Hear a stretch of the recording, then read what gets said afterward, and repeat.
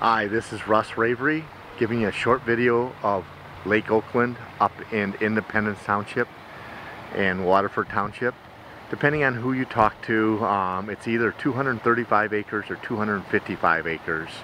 It's a good sized lake. It's a public all sports lake. There is a DNR access on the lake. So Lake Oakland can be very busy on the weekends. It's like I said, it's an all sports lake, so it's big enough to water ski, knee board, jet ski, whatever you want on the lake. It also connects to Woodhull Lake. I don't know if you can go with a big boat through there, but I know there's a canal through the other lake. So that's what you see here. And we're looking at the northern end of the lake here toward Independence Township.